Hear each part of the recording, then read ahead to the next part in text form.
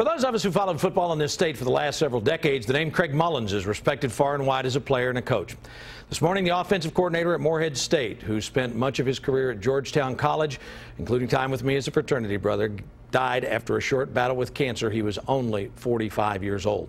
Mullins was the offensive coordinator and quarterbacks coach at Georgetown College for 16 seasons before spending the last 3 at Morehead State. While at Georgetown, he helped the Tigers to a 155-36 record. Georgetown won 2 NAIA national championships and was a 4-time national finalist during his tenure. Mullins also served as the program's head strength coach, and he was a professor of kinesiology. He was the All-American boy. He was named the 2011 American Football Coaches Association NAIA Assistant Coach of the Year. He's survived by his wife and 2 children.